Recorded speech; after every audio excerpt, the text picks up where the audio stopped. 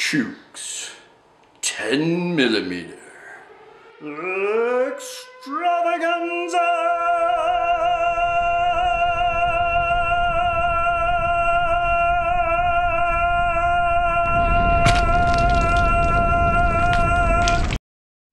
Welcome once again to Chuke's 10mm extravaganza, as it were. I have a few points to make, and there's no doubt, as Long Windy Road discussed recently, that 10mm has gone full mainstream. I mean, it always has been for the last few years, but now they're putting out new guns in 10mm and they're ignoring 45 and 40. I feel like that's happening right now, but it's a wonderful day to be a 10mm fan, outdoorsman, enthusiast, and I just think it's excellent. We've got these new guns coming out, the Smith & Wesson M&P M2.0 or whatever, the 10mm.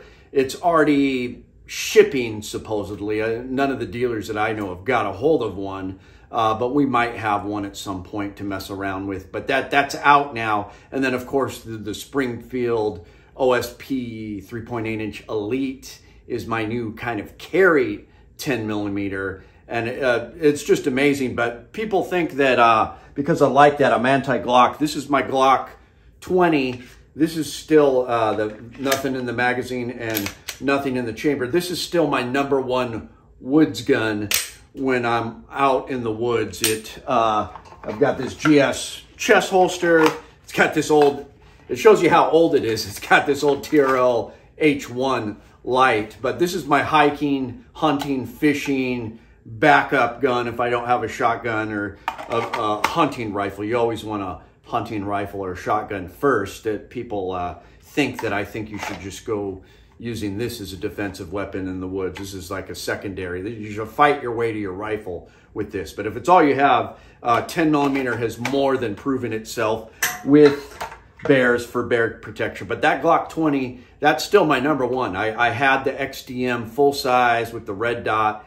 I actually like the Glock more. That XDM is gone, the full size. The new smaller one, of course, I really like for kind of urban carry, and I'll also carry that in the woods too. So, I mean, Springfield's making some good things, but I have a couple concerns about some of these new 10mm. I could be totally off base. Okay, the first one has to do with the new Smith & Wesson M&P 10mm that they have announced. It looks awesome. I really want one because of the triggers alone. If you have ever felt the M&P line of Smith & Wesson triggers with their 9mm, it's incredible. Only thing I don't like about it is that horrible hook shape they have. But I can get over that. The reset and the trigger itself is pretty amazing compared to Glock. There's no question. It's way better than a stock Glock trigger. So just being able to have these options of these new 10mm with the trigger, I'm very excited about. The one major concern I have over the new Smith & Wesson M&P 10mm is they haven't announced anything that it's been torture tested. One of the smartest things that Springfield ever did when they first came out with the Hellcat, and then they came out with the 10mm, is they torture tested it. They filmed, whatever, 10,000 rounds, continuous shooting with no misfires or malfunctions, and they did like an extra 10,000 too later on. But I mean, that was impressive. That's a solid gun. To me, it's just as dependable as a Glock when they've tested it that vigorously with just making sure it's dependable and reliable. That was impressive. I haven't heard that Smith & Wesson is doing the same thing, and the thing that worries me is 10mm is a finicky round. It's the most powerful, widely manufactured, standard semi-auto round that you find in major guns today. And of all the Glock guns, the 10mm line is the one that can have problems. I had a Glock 20 once that was a complete dud. I changed everything in it. It wouldn't fire. I just got rid of it and got a brand new Glock 20 from EDC Alaska. I'd ordered a brand new Gen 4 Glock 20, and I personally never had a malfunction with this. I've shot it a lot. Chuck claims that he had some malfunctions when he borrowed it for his test, but I think he limp wrists it or does something just to sabotage me. But I personally have never had a malfunction with that Glock. It's incredible. So in the original days of the Glock 40 Smith & Wesson models, they had some serious problems. Everybody knows about that. Chuke had one in the 90s blow up in his hands when he was working at a range. So he was been very wary of them, but now he realizes that they're made tougher, and you know, he shoots the 40 and the 10 millimeter and everything. But there have been problems, and then I did that video of the Glock 20s blowing up. I'm not too worried about it. The chambers are not protected as much as some other guns, so I could see it could be an issue if you've got bad ammo or reloads or something. But it does happen.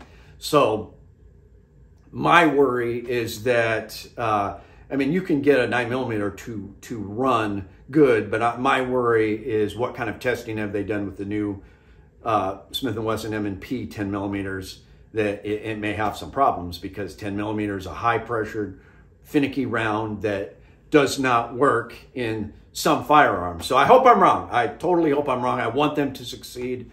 I would rather have Smith & Wesson lead the 10mm, this recent charge of just awesome stuff they're putting out, than Springfield, because of obvious reason what Springfield did. I would switch over to one of their Glock 19s, compact size 10mm, with the red dot, if it's reliable. So it just, time will tell. We're just going to see how reliable these 10mm are. I hope they are.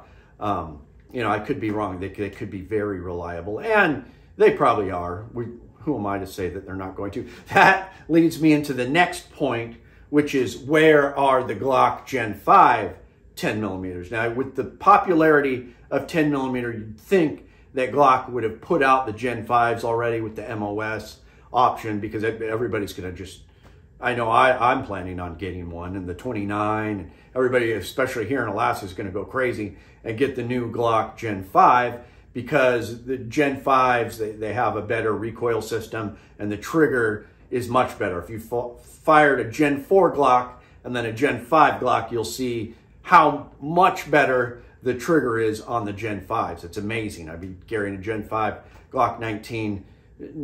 There's just no contest. The trigger is amazing. So why haven't they put them out? Well, one reason, which is probably the reason, is they've got so many government contracts that they're doing that they can just make a killing just on their 9mm Glock 19s and 17s that they're selling. There's no real reason for them to push out all these new and exciting products like Springfield is, just because they've got so many contracts, and they could just make money on their current stock for whatever, decades.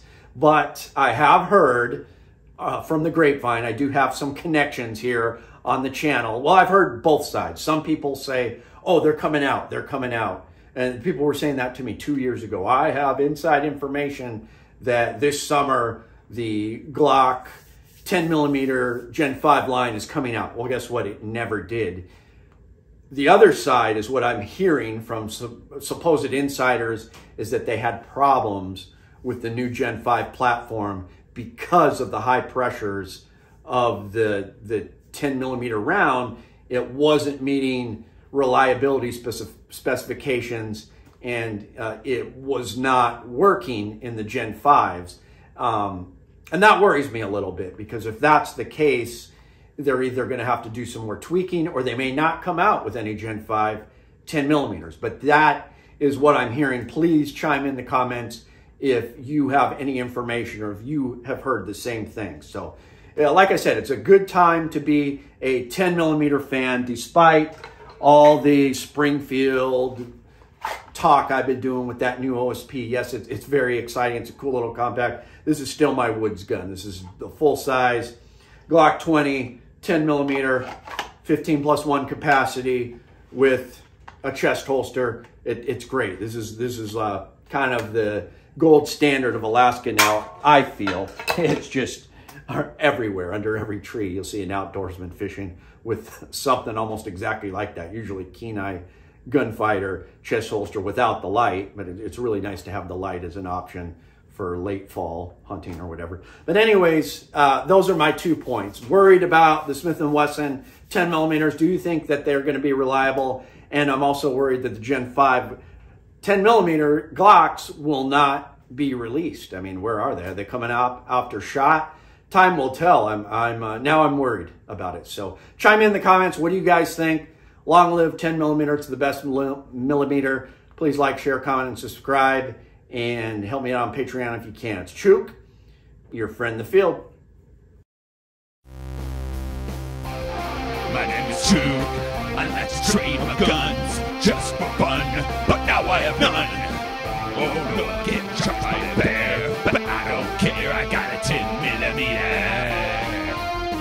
Chuke's Outdoor Adventures. Watch you almost die every time. Guaranteed.